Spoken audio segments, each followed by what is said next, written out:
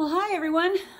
This is Kareen's VSG, and I thought it was time for another update. It's been a month since I posted last time, so I thought I would just give you a quick update. Let's see. Everything's pretty much status quo. Nothing's really changed. Doesn't sound like anything's going to change. Doesn't matter what I do. Doesn't matter what I eat, how I eat it, how much I eat it, when I eat it. It doesn't matter how much I walk. It doesn't matter how much I don't walk. It doesn't seem to affect anything. So I'm in the same status quo. I'm at 147 pounds, 146 pounds, 140. I got down to 144 about a week ago, and I was thinking, oh good, we're going down. Nope. I was back up to 146 the next day.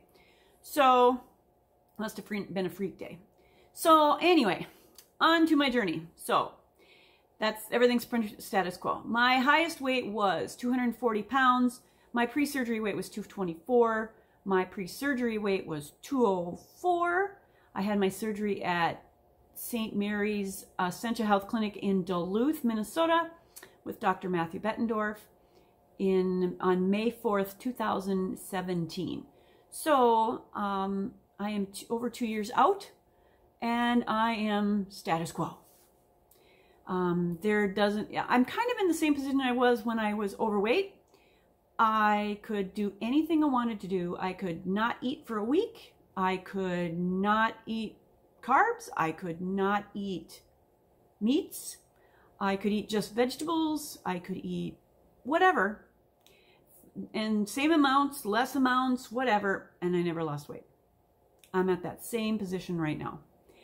I don't know, my body must have a set point and it just says, nope, no more. And no matter what I do, nothing moves. Nothing moves. I have been regretting not having RNY because I think I would have lost at least another 20 pounds if I'd gone RNY. But here I am, status quo and frustrated. So I've kind of slacked off on the walking as much as I had. I'm not challenging people anymore. I'm not recording my food anymore. It didn't seem to matter what I was eating.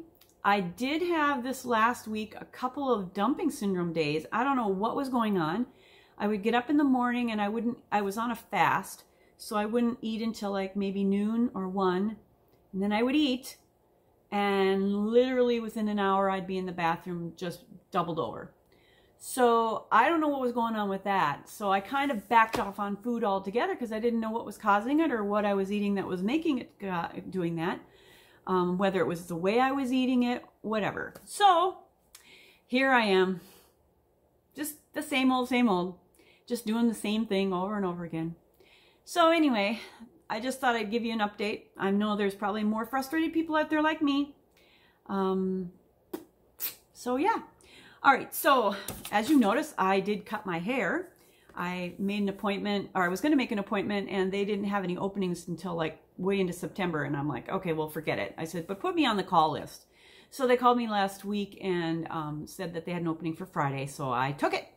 And I went in and I talked to her about my hair, and the bottom part that she cut off, and I'm not sure how much that was, probably 3 inches, 4 inches she cut off, was just, there was nothing left.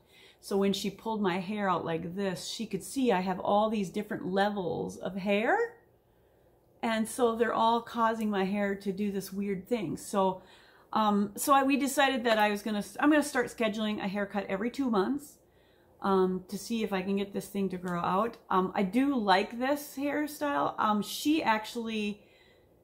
She actually blow dried it with a diffuser and then let it just kind of puff up, and I had my natural curl, which was amazingly curly. I couldn't believe how curly my hair is because I have lived my whole life with straight hair, and now I'm dealing with this whole wavy stuff.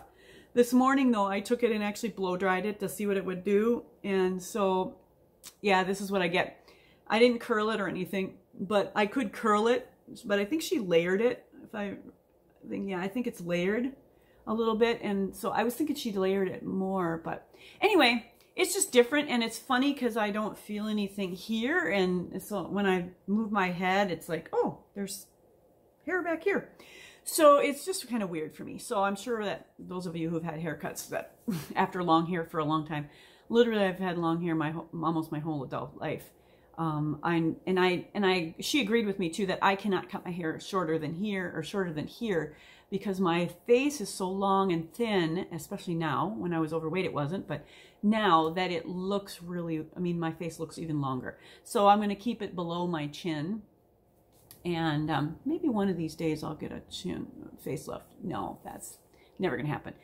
Which leads me to the next thing, plastics. I've really been thinking about plastics. I really think that no matter how much weight I lose, I'm still going to feel like I haven't lost any weight. I haven't lost all the weight because my stomach is so big and I have so much skin here. And, you know, right here, I don't care about this. This is not something that I'm concerned about. I do not like what it does under my arms, and my husband doesn't like that my breasts are gone, but my stomach is my biggest problem, my stomach and my inner thighs. So I don't know how I'm going to do this, but I'm going to make a doctor's appointment to see if I can have a referral to a dermatologist and just at least have a referral and ask them what I can do and how I can do it and if insurance will pay for it and on and on and on. I've been getting rashes. I've been getting all kinds of things that I don't really appreciate. Rashes on my bottom now, and I think it might be summer, but the more I walk, the more rashes I get.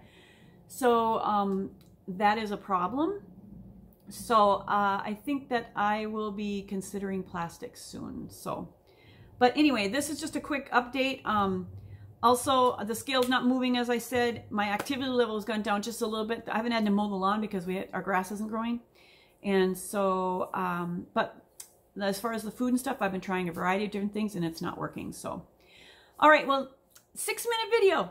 You get a bonus today. So, but please, if you have a chance, like and subscribe.